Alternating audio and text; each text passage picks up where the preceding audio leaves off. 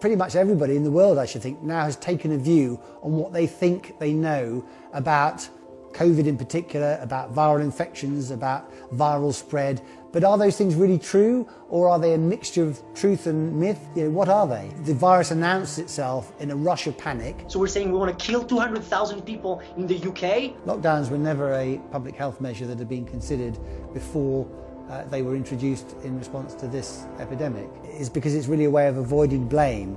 If you say that you've done something, if you can show that you've done something to try and avoid something, you can claim that you've done all you could. Much of what we've seen being done sort of doesn't make much sense medically or pathologically to my mind. Or put it another way, if you're going to do an experiment on entire populations of people, you ought to be pretty sure that the treatment that you're going to give the population and measures that you're going to introduce are going to be less harmful than the disease itself.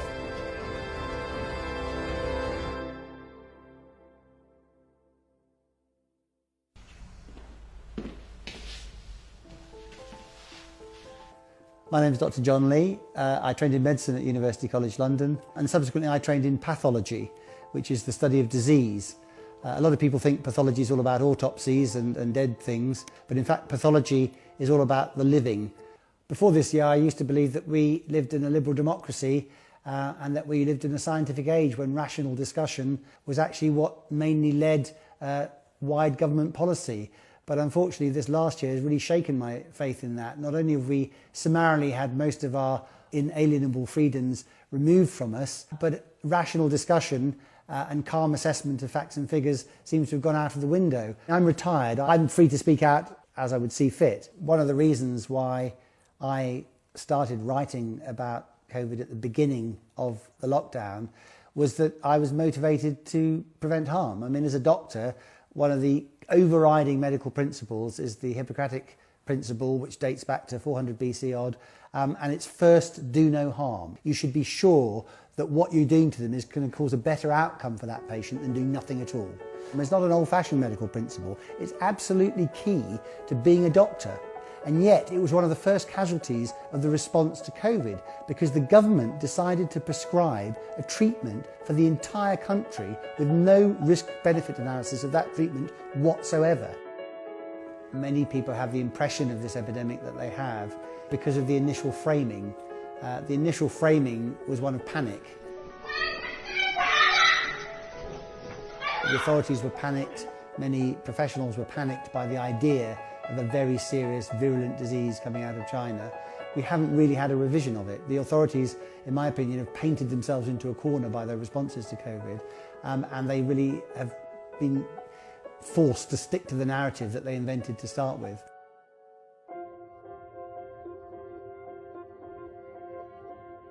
You know when a terrible pandemic is happening because there are bodies in the streets, basically. It kills you if you're old and infirm, but it kills you if you're young and fit and healthy, and it kills you if you're a child with the strongest immune system of your life. That is not the case with COVID. People thought that this was another highly virulent epidemic that was going to kill a large number of people.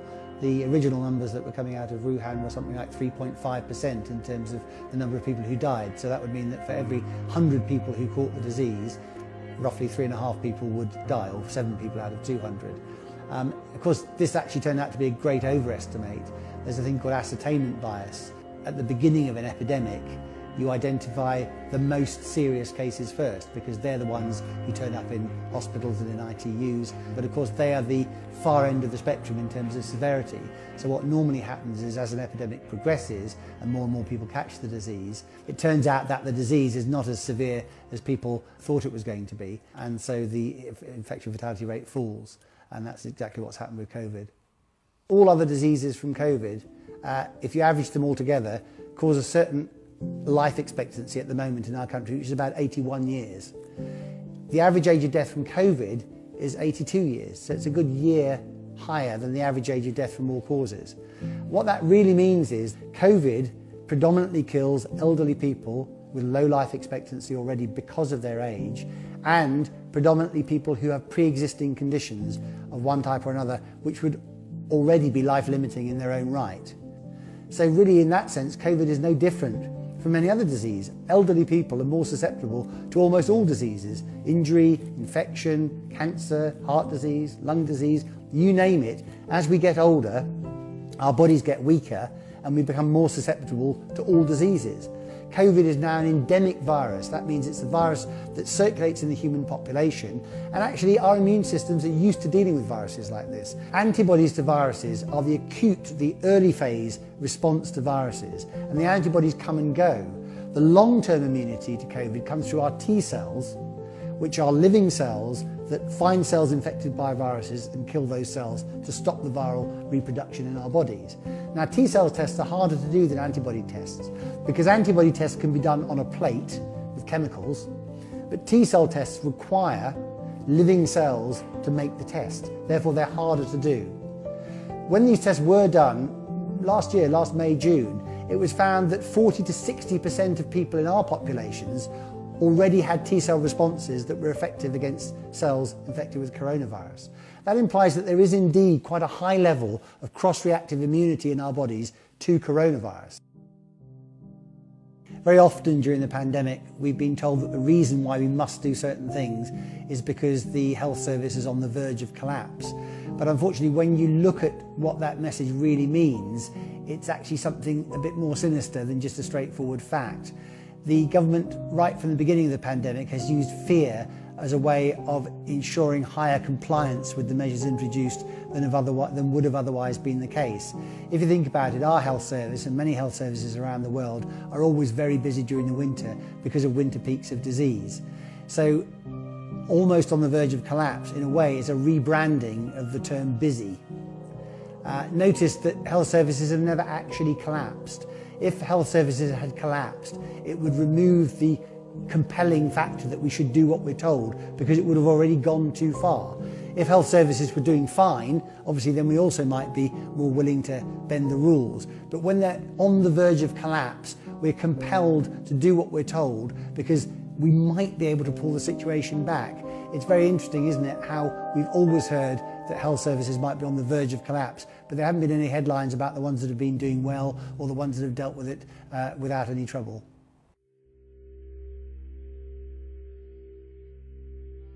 When you can't see a threat, you don't really know where it is or how bad it is, and you don't really know when it's gone away. And the virus is another invisible threat. And one of the hallmarks of COVID, of course, is that it's not a clinically diagnosable disease, because it overlaps in its symptomatology with many other respiratory infections, which we're much more used to being around.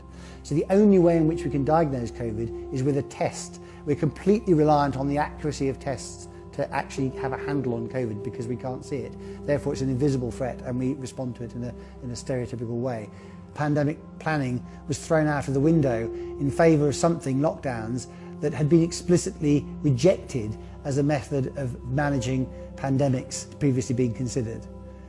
And the main reason why it switched to doing the second approach was because they believed that there was a group of people in society who were asymptomatic, that is, showed no symptoms of disease, like me now perhaps, and yet were somehow incubating the disease and therefore could spread it to other people, vulnerable people. That's the only justification for locking down a whole society.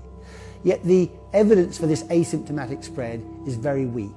There are in fact only 3 ways in which you can have a positive test for coronavirus and be asymptomatic. One is that you're actually incubating the virus. So I'm asymptomatic now, but in 2 days' time, I'm going to become very ill and I'm going to have the virus. As of now, that's a very small number of people because of the success of the vaccination program. The second way in which you can have a positive test but have no symptoms is that you've had a false positive test. So the test hasn't worked properly and it's showed a positive result, so it's suggested that you've got the disease, but it's just wrong. You haven't got the disease. That's a moderate number of people when you test on a population-sized basis. The third way in which you can actually test positive but not have the disease is what we used to call being immune to the disease. And if that sounds strange, let me just explain. When a virus gets into your body can't know that the virus is there until it's infected 1 or 2 cells and started to replicate. Once it starts doing that, your body notices the virus is there, and then the immune system moves into action and it sits on the virus. But at that point, before the immune system fully sits on the virus and makes it go away, at that point, if you do a PCR test on that person, you can detect the virus. And the reason for this is the PCR test It's called polymerase chain reaction, but it's an amplification test. What it does is it multiplies the amount of viral material there by a huge number, either 2 to the power of 25 or 2 to the power of 30. That is an absolutely vast multiplication number. So in other words, when you have a very tiny amount of virus present in just a few cells, you can still detect it by PCR. Now, in the pre-COVID era, we would have said that those people were immune to the disease because A, we wouldn't have known that they've got it because they've got no symptoms, and the only way you could even detect the virus in those people is by doing this massive amplification of the viral material. In the COVID era, those have been called positive tests, and they've been equated with cases. Now, a case is normally somebody who has symptoms. It's not normally somebody who's completely healthy. So what we've done by confusing positive tests with cases is basically class a huge number of people who are immune to the disease as having the disease. That's a massive misconception, and of course it's now even bigger that a large number of the population have been vaccinated. So an awful lot of the positive tests and the positive cases that we now seem to be detecting are not actually cases of disease at all. They're evidence of the success of both our own immune systems, the spread of the virus within the population, and the vaccination programme.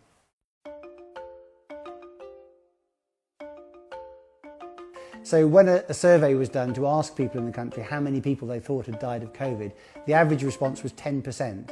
They thought that 1 in 10 of the entire population of the country had died of COVID. And if that was true, 6.5 million people would have died of COVID. So you can see how far off people's perceptions are from the reality of the actual official death figure, which is 126,000. Now that number itself can't be taken at face value, and we can come back to explain why that is in a moment. But another figure that's often been quoted is the excess death figure. So one figure for excess deaths over the last year is that there have been 80,000 extra deaths during 2020 compared to the 5-year average. But when you dig down into that, you have to understand, first of all, the context of that 80,000 figure. Normally in Great Britain, in a year, about 550,000 people die. So 80,000 deaths is less than a sixth of the normal deaths that occur in a year.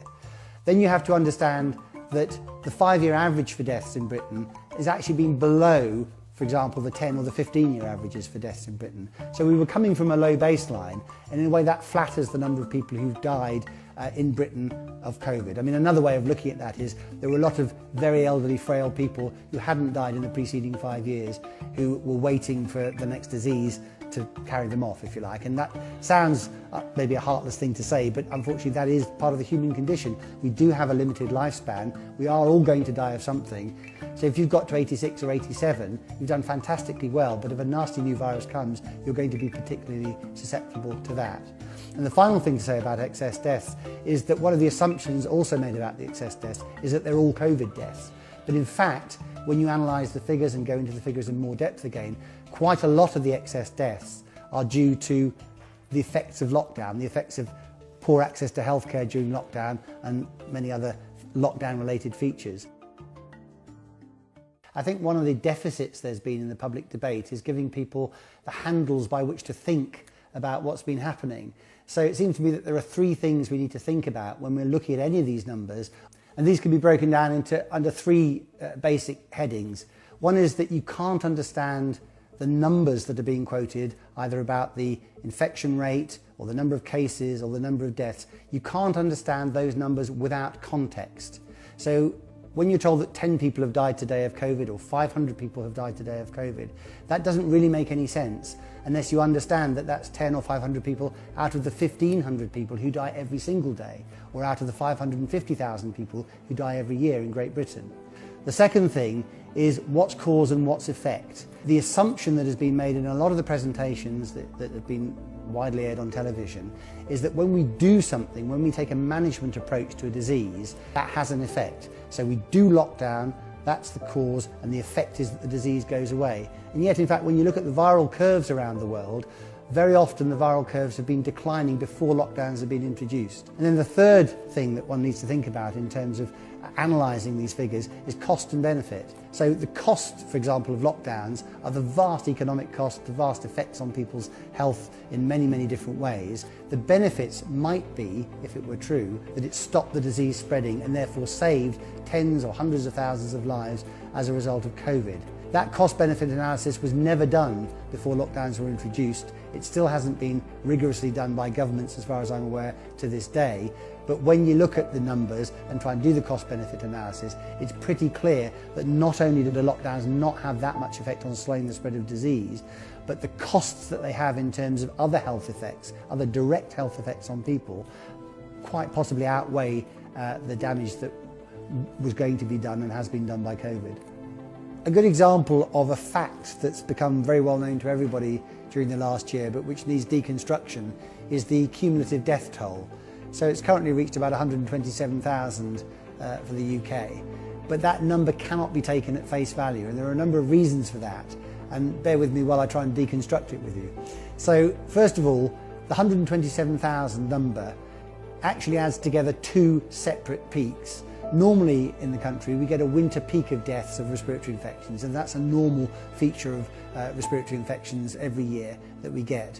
Now the COVID peak was a bit late last year because it was a new virus. It happened in March, April. And then we've had another one this year.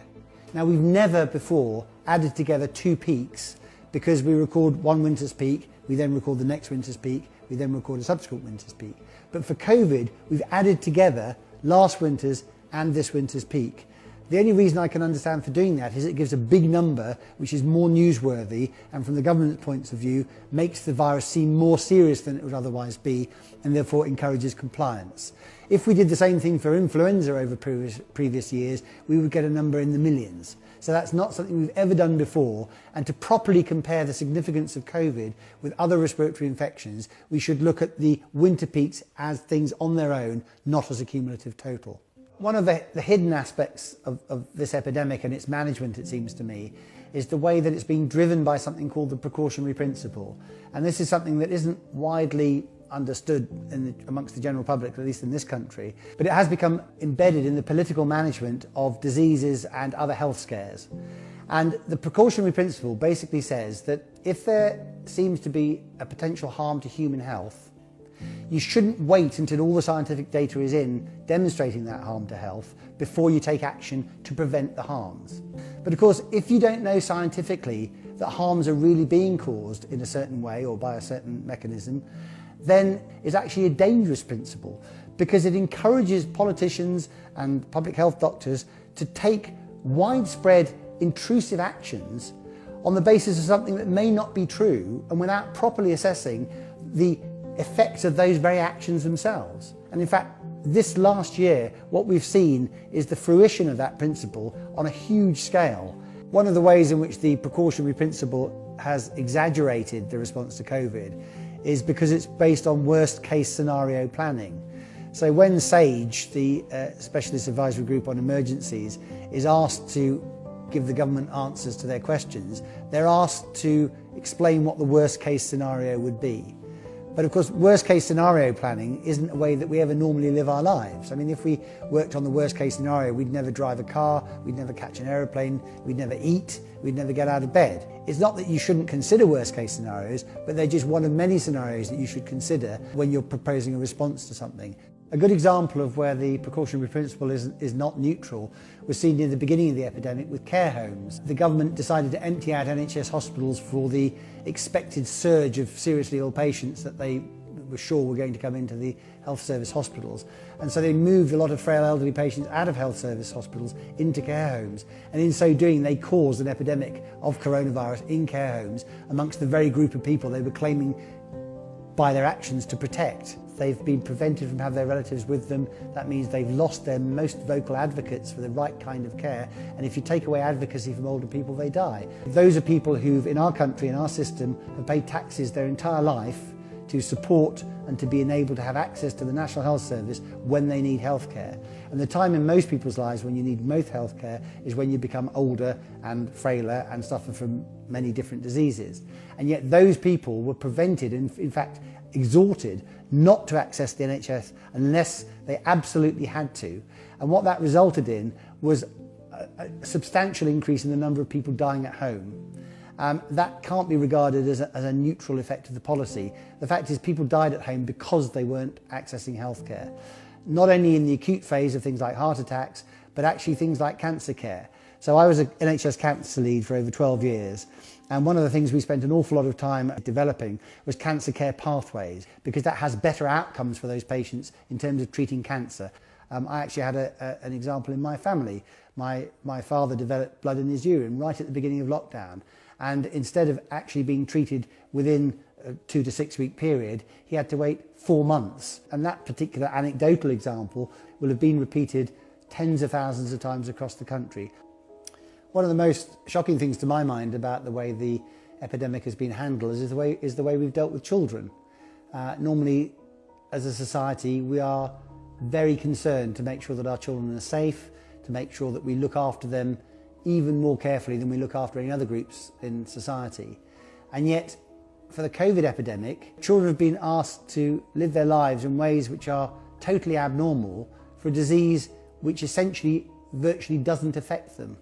A few children with serious pre-existing conditions have died of COVID, but if you look at the overall numbers, the risk to children is minuscule, and yet they've had their lives completely disrupted essentially by COVID. They've had their normal social interactions, their normal peer social interactions, their interactions with the wider world vastly curtailed for something which wasn't going to affect them. So I really feel it's been an awful mess, and I think it's very sad that our health service, which in years gone by has really been a service which we could all be proud of, has reduced itself to really not a very good level of functioning during this period. Well, do the control measures that have been introduced to combat the virus work? I mean, that's obviously a key question. And the three main things that have been introduced have been widespread lockdowns, mask wearing and social distancing. Can that work? Different guidelines have had different views on this. Some parts of the world have said 1 metre, some parts have said 2 metres. And early on in the epidemic, a story was invented to explain why this should work. The droplets that you breathe out are of a certain size, and it was claimed that if you were further than 2 metres away from the nearest person, it would give that time for those droplets to sort of fall to earth, and you wouldn't breathe them in and therefore wouldn't catch the virus. This is almost wholly a made-up story. Yes, we do breathe out droplets when we breathe out or speak or sing or do any of these other activities, but those droplets, being very small, evaporate very quickly, and what you get left is much smaller than a droplet size. But the real reason why the story doesn't work is a failure of imagination to understand how small a virus really is. When you're breathing out, if you have a cold, for example, a common cold, you're breathing out about 10 million virus particles per breath. That's an awful lot of virus particles, and these are very, very small indeed. They're of the order of a thousandth of a millimetre. So that's, they're nanometre-sized particles. So these particles get into the air and they circulate around the air. And frankly, if you're walking 2 metres behind someone else in a supermarket, do you really believe that because they're wearing a mask and breathing in and out and the air's going in and out by the side of the mask, that you're not going to be breathing in huge numbers of the same air molecules and the same air particles that those people have been breathing in? In fact, when you look at the scientific evidence, there's no real-world data that shows that social distancing has any effect at all. Now, the same really applies to masks and lockdowns. Masks have been claimed to not protect the wearer, but to protect other people because they catch your droplets. But the same reasoning applies. The droplets dry out, you breathe in and out dust flakes, viruses go into the air, and yes, if you're highly infectious, it may retard the spread of those droplets a little bit, but in fact the only real-world study that's been done that I'm aware of on mask wearing and whether it has any effect was done in Denmark and showed essentially no significant effect. And similarly with lockdowns, there is no real-world evidence that lockdowns affect viral spread. So in fact what you see is a scatter diagram of severity versus viral infection, and in fact there's no correlation between lockdown severity and viral spread. And unfortunately, in a situation that we've had with COVID, where essentially an awful lot of money has been thrown at studies that will investigate the disease, unfortunately there isn't scientifically much mileage in finding negative results. So people want to know that they can do something that will have an effect. One of the problems with assessing the evidence and the data is the quality of the scientific data that the various arguments are based on. And unfortunately, one of the things that happened very early on in the epidemic was that in the name of speed, scientific peer review was suspended. Now, scientific peer review, whereby other scientists look at and criticise a given study, is the guarantee of quality in scientific work. So if you suspend scientific peer review, what you end up with is an awful lot of papers published which you don't know about the quality of what they're saying.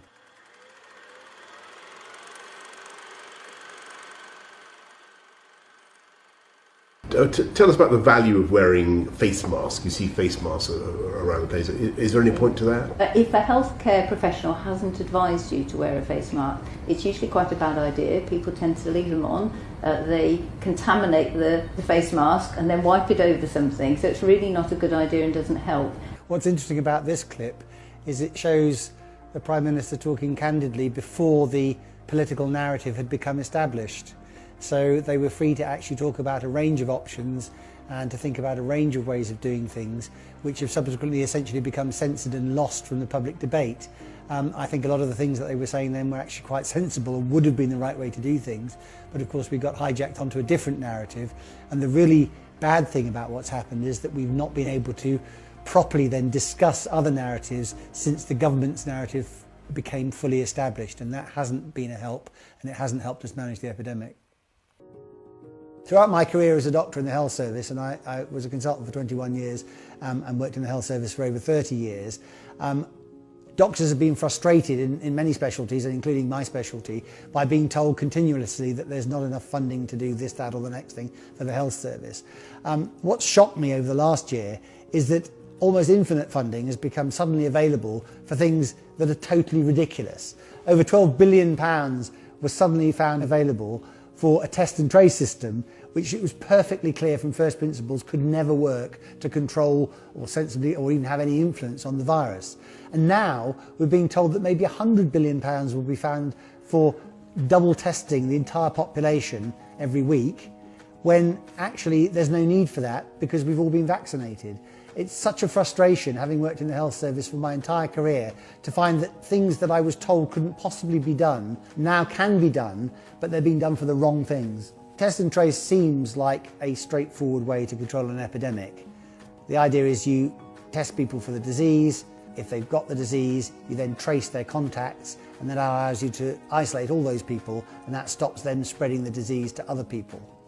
Well, that clearly works very well for some diseases. Smallpox would be an example where it worked very well because the disease is clinically diagnosable and it's easy to contain the disease. It doesn't spread very easily from one person to the next if you stop them touching each other. The same for Ebola. Ebola was spread by bodily secretions, and if you stop people touching each other, the transmission of the disease stops. But for other diseases, it doesn't really work very well at all because, first of all, the viruses spread around themselves independent of contact between people. Secondly, because not all the people who've got the disease will come forward for a test. And thirdly, because we, as a nation, don't tend to snitch on our friends. And unless you have pretty much 100% coverage of the testing and the tracing, the actual system itself can't work. But really the system can't work because the virus itself is not that sort of virus. One of the arguments that's brought forward for the effectiveness of test and trace has been Australia and New Zealand and some of the Asian countries. But that assumes that their populations start from the same basis with regard to COVID as our population did. One of the other contended features of the COVID epidemic has been the extent to which people have got pre-existing immunity to this virus. Now, it was claimed at the beginning that because it was a new virus, there was no pre-existing immunity at all. And yet we know that in a normal winter, 1 in 6 colds are caused by coronaviruses in the West. So that means that these viruses are similar enough to COVID to be called coronaviruses, and yet different enough to be identified as a different species. It's quite likely, therefore, that our immune response to one will, at least to some extent, overlap with our immune response to the other, and therefore give us resistance to that. Now, when people have been looking at immunity to COVID, the test that has tended to be done, because it's the easiest one to do, is to see whether people have got antibodies. Now, it's quite possible that in the Far East, which is where these viruses seem to originate, these viruses originate more frequently than we're aware of, and that more people have more pre-existing immunity to other coronaviruses, but also to this one. In which case, the explanation for the apparent success of test and trace in places like Australia and New Zealand isn't particularly to do with the test and trace. It's because their populations were starting from a different baseline with regard to pre-existing immunity than our population was.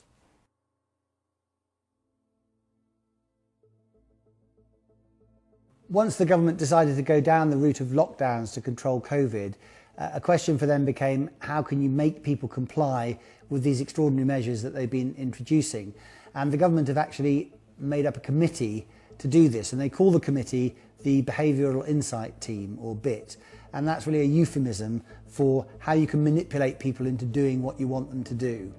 And the way in which the government has mainly used to manipulate people into complying with the measures introduced is fear, unfortunately. People have been made to be very afraid of COVID, and that's been done in many, many different ways through the media continuously over the last year. Now, one of the main approaches to dealing with COVID, and one of the reasons why we were told that it was worth staying locked down for as long as we have been, is that we give time for a vaccine to be developed, and when the vaccine was to be developed, that would control that would give us immunity to COVID, control the infection, and allow us an exit strategy from COVID. And yet now the vaccine's been introduced in the UK, and it's one of the most successful vaccination programs, the most successful vaccination program almost anywhere in the world, and that all the vulnerable groups of people have now been protected from COVID. Suddenly the goalposts have been moved to tell us that in fact it may not be true, it may not be protecting us from COVID, and we may still need to be locked down for reasons that are not clear. One of the reasons perhaps they're doing this is to put pressure on younger people to get the vaccine, because they're perhaps more resistant to getting the vaccine than the older people are. And another way in which the fear has been ramped up is to tell people that the mutant variants of COVID are rising left, right and centre, and these may be less susceptible to being controlled by the vaccine. Well, there's really no scientific evidence for this at all. If we could take a snapshot of viruses in the world right now, of the COVID virus in the world, we would see thousands or millions or tens of millions of different variants of COVID, because that's what viruses do. They mutate and they vary, but the central gravity of COVID is pretty much where it is. These mutations only cause changes of a few percent in the viral genome, if that.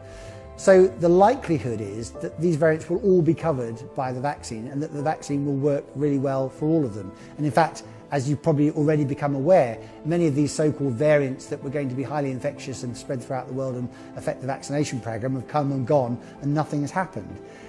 That's because these aren't really a risk to our exit from lockdown.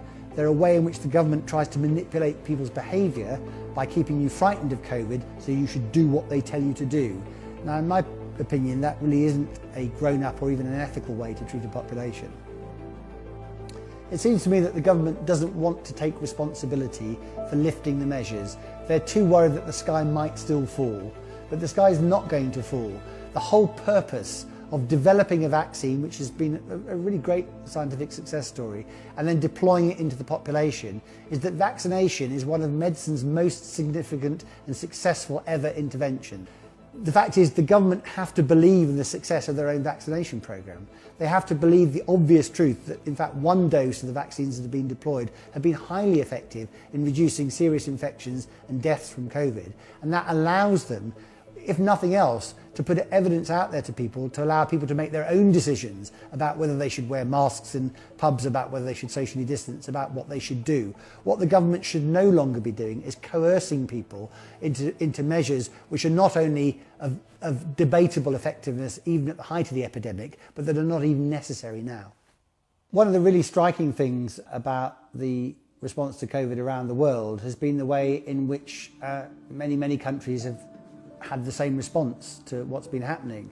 The reason it seems to me why everybody's doing it is, in the case of developed countries, people in power, the people who are being asked to advise governments about these things, have got the same model in their heads about what's happening. And in science we call that a paradigm. And basically what happens is a paradigm holds sway, and then as new evidence becomes available, the paradigm eventually changes and people change the way that they look at the world. Well, with COVID, the models that are paradigmatic are the same the world over, because they're all going to the same meetings, they're all thinking about things in the same way.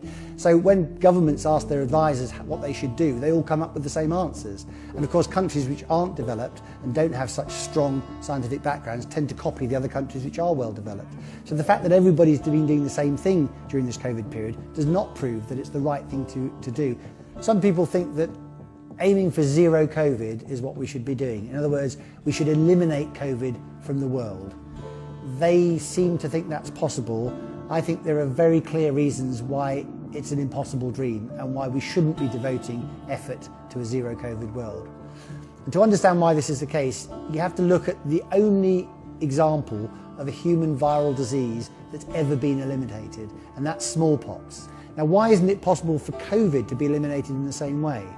Well, first of all, COVID is not a clinically diagnosable disease. You don't come out in spots, for example, with COVID like you do with smallpox. The symptoms overlap with other respiratory diseases. So you can only identify COVID with tests. And that means that you'll miss some of the COVID cases because you'll get false negative tests, which will miss people who've got COVID, but who test negative on the test. Also, COVID is not easily isolatable. It spreads on the wind. So that means it spreads much more easily between people than smallpox did, which means it's much harder to isolate the disease. And thirdly, it's perfectly clear that there are, in fact, animal reservoirs of COVID. So we know that cats and dogs and apparently lions and a kangaroo or something in an Australian zoo can catch COVID. So for all those reasons, COVID is not going to be an eliminatable disease. And the usual way in which these viruses go is that they become less virulent with time, because the less virulent versions of a virus, if you like, spread more easily amongst the population. Because they don't make us very ill, we keep walking around with them, we spread them to more people, and they become the dominant way in which people in the population get immunity to that virus. So in fact, lockdowns could be counterproductive in that setting. They actually stop us spreading the less virulent forms around, and they allow us to concentrate the nastier forms in hospitals, where we concentrate all the patients who then give them to other patients. So actually our response to COVID is dysfunctional, but the idea of a zero COVID world is just an impossible dream. The coronavirus is the biggest threat this country has faced for decades, and this country is not alone. All over the world, we're seeing the devastating impact of this invisible killer. From this evening, I must give the British people a very simple instruction. You must stay at home. I think it's fascinating that at the beginning of that clip, Boris Johnson hit on the nub of why this is such a difficult thing to manage without understanding what he was saying. He said it's an invisible threat. And the fact that it's an invisible threat has been essentially what's defined the nature of our response to it ever since. He also pointed out that the only purpose of lockdown, the only justified purpose of lockdown at the beginning of this whole period, was to protect the NHS from being overwhelmed, and was to delay the peak of the epidemic so that in fact the peak became more spread out. The idea wasn't that actually fewer people would die of coronavirus, it was just that they would be affected by it over a longer period, and therefore it would allow the health service more time to respond to the threat and to actually deal with it more effectively. And over the year that's morphed into other objectives, such as, for example, zero COVID. So I think the government has actually forgotten many of their own messages from earlier in the epidemic and the import of what they were saying and why they thought it was important for us to have lockdown.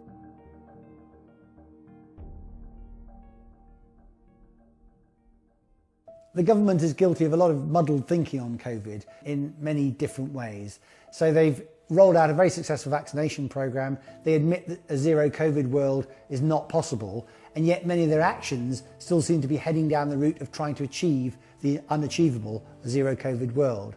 They, for example, have seen how effective the vaccine is, and yet they still insist on progressing with a bi-weekly testing regime, which was a scheme that was first thought up last year at the height of the epidemic, but is now no longer necessary. It seems to me that the government are so wedded to the advice they've been getting on worst case scenario planning, they can't simply see that the sun is shining outside and it's time to move on. I think the Prime Minister and his cabinet have placed themselves in a very difficult position by the way they've approached the uncertainty which COVID has caused. The fact is there's a lot of good, sensible academic thinking on how to deal with uncertainty. And the way you should do that is not to allow one narrow group of people give you all your advice. What you should do as a politician is widen up the debate so you get as wide a range of sensible, thoughtful opinion as you can possibly get.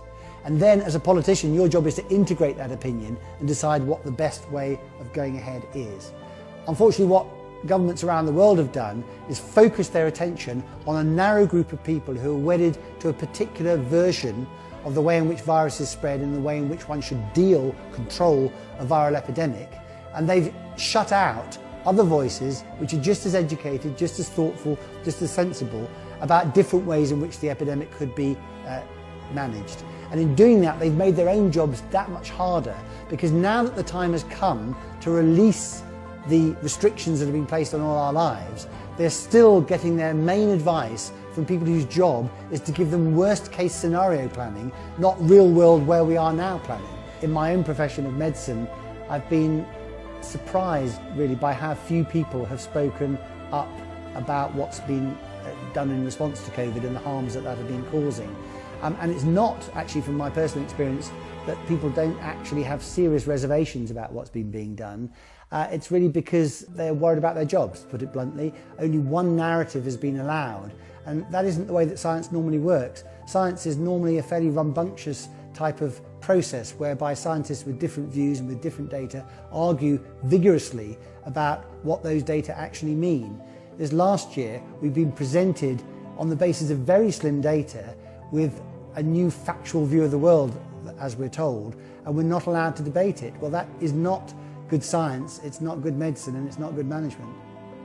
What the last year has really shocked me to the core about is that in the face of an invisible, apparently serious threat, rational discussion went out of the window.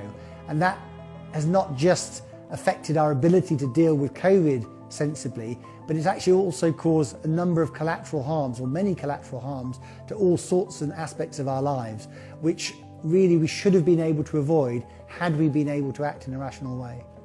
And when we look back on the COVID era, I think it will be seen as other human responses to invisible threats in the past have been seen, as a time of mass hysteria. There were some reasons for being worried, but if we dealt with this rationally, those reasons would have been able to be managed in a way much less intrusive and much less damaging than we've done. I mean, the shocking thing really is that when we look back, 2020 will be about 8th or 10th out of the last 30 years in terms of death rates.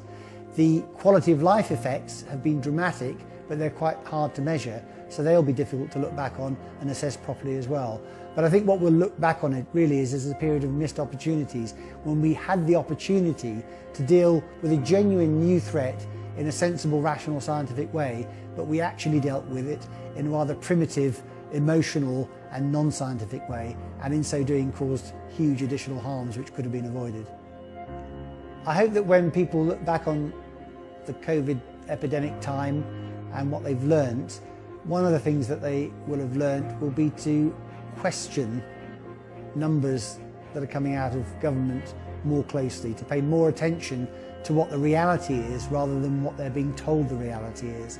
And I also hope that we'll be able to mend the dysfunctional relationship that we currently have between politics and science. The way that the government has interacted with scientific opinion to translate it into political action during this year has not worked properly, in my opinion. It's actually caused harms, and it hasn't dealt effectively with the threat that we were facing. So we need to look at that in some detail and come up with better ways of dealing with it. And clearly, one better way to deal with it is to understand how science normally works. Science normally works by debate and contention, and shutting down debate and contention is not a way to arrive at the truth. So optimistically, I hope that going forward we'll be able to learn these lessons and that we'll be able to do much better next time. And certainly one of the elements that should involve next time is that unless we are really faced with an overwhelming threat, we should never coerce people.